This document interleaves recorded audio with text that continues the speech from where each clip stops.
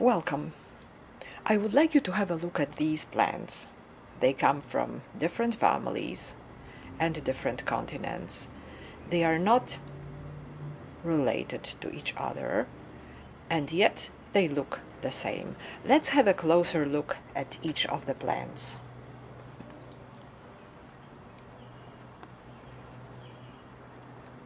These two are euphorbias. Euphorbia ruginosa on the left and Euphorbia canuti on the right. And euphorbias are from the family Euphorbiaceae, and they come from Africa.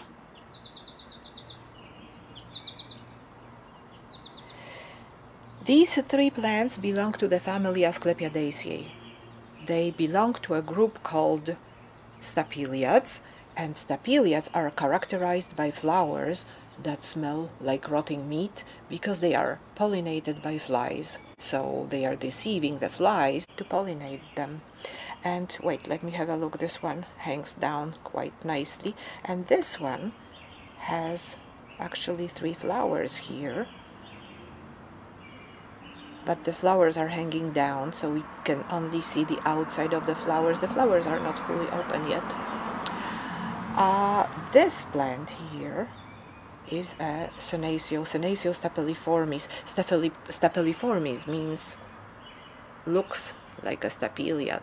And indeed, look how similar in shape is this plant to these ones. It is also from Africa, but Senecio belongs to the family Compositae. Family Compositae is one of the most successful families of plants on Earth, and they include plants like dandelion, for example, or daisies, or sunflowers. So all the plants, all the flowers that have many petals around the center are from this family, from the family Compositae. And this Senecio stapeliformis, when it blooms, it has a flower that looks like a dandelion. Quite a pretty flower.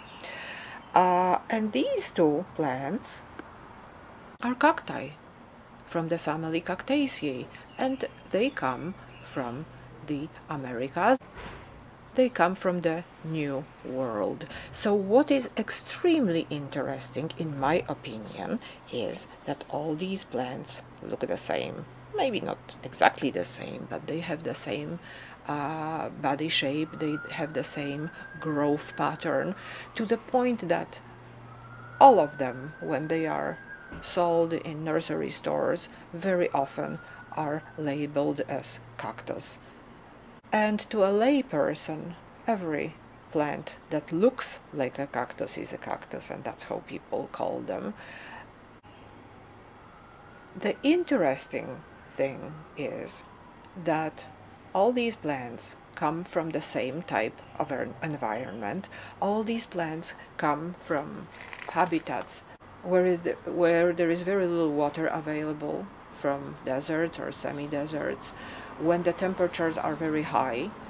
And because they come from very similar types of environment, even though they are not related, even though they were evolving on different continents, they look the same.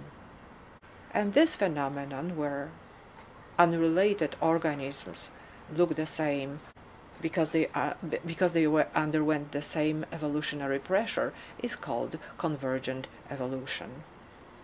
So here we have a beautiful example of convergent evolution.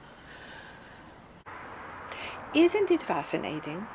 I find it extremely interesting, and I hope you find it interesting as well. Thank you very much for watching my video.